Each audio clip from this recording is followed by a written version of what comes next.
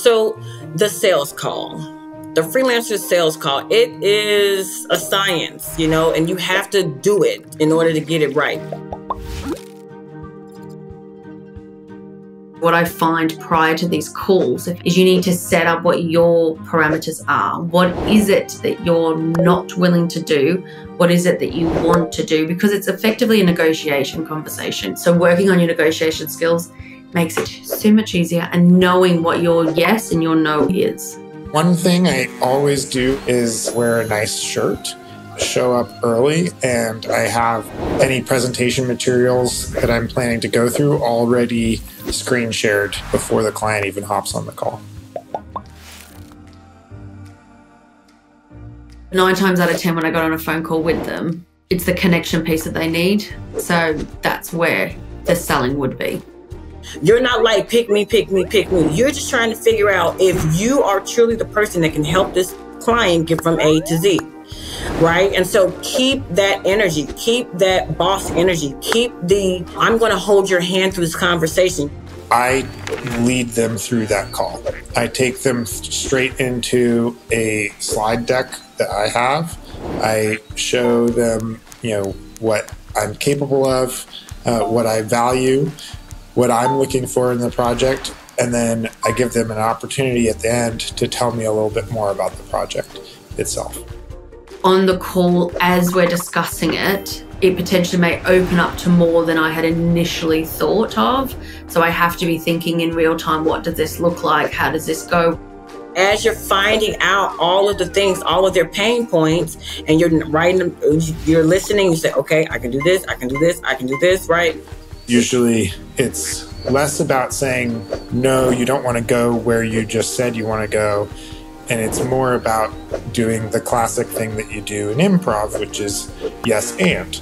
So I talk to clients and I say, yeah, we can build what you're talking about, but on top of that, can you imagine if we also, built these features or added this additional tool to help your customers or your users? I have learned the hard way what not to do on sales calls. I haven't closed every deal that I've been, on the phone with. Like you have to practice. It's a muscle that you have to build. Sometimes I have not got it right. I've quoted way under and had to have bring a team on to execute the work, and it was not very profitable. But just telling them, being transparent about it and going, this will actually take more of a team. This is what it looks like. We can do it for this, or we can do it for that.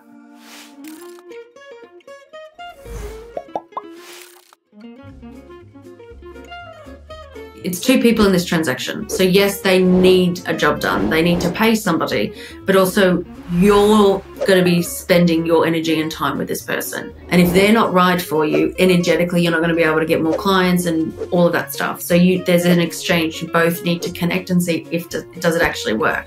The way I see it is, if you want to have a long-lasting, successful client relationship, then you kind of need to look at it from a personal level of, can I see myself working with this person, interacting with this person, spending day in, day out with this client or with their team? Don't get me wrong, at the start, I was very much like, I shied away from those hard questions because I just wanted to get the jobs and the experience. But now I've learned that you need to ask those hard questions because they're going to be asking you those hard questions. A big component for me would be learning to say no on the call if it wasn't right. Be a great listener. There's so much distraction going on today, but I think you'd be a standout in humanity if people know that you're truly listening to what they're saying. You will know if you want to close with them on the phone. Like, you'll be able, as you do this more and more, you'll be able to pick up those red flags and say, I don't know. Like, you can decide what you're willing to work with or who you're willing to work for and so on and so forth. But you'll start to kind of trust your gut and trust, like, okay, this seems like somebody who I want to work with. Every time now I get on a discovery call, within 5 seconds, I'll know if they're the right client. And at the end, they'll be like, you're perfect for me. And I'm like, I know, you're perfect for me. And it's a really beautiful connection because we're both like, I'm so glad I found you. And we're mutually both excited about this transaction. We get to spend time together building this, creating this, scaling this. What an incredible experience we're both going to have together. Don't miss out. Like and subscribe for more freelancing tips from Upwork.